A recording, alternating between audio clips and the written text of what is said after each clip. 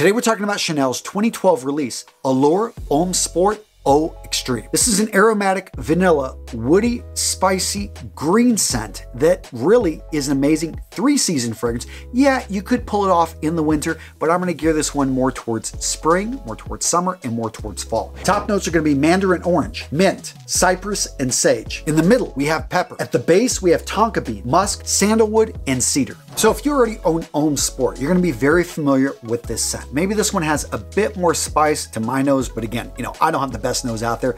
I do know that these are incredibly similar. That being said, the Eau Extreme is gonna give you more longevity. We're talking 3 sprays, you're gonna get 7 hours in the chest area, and it does project more. We're talking 2 feet, probably the first hour, and then after that, 1 foot for a few hours, then it becomes a skin scent. Overall, I'm gonna give this fragrance an 8.5 out of 10. Agree? Disagree? Let me know in the comments below.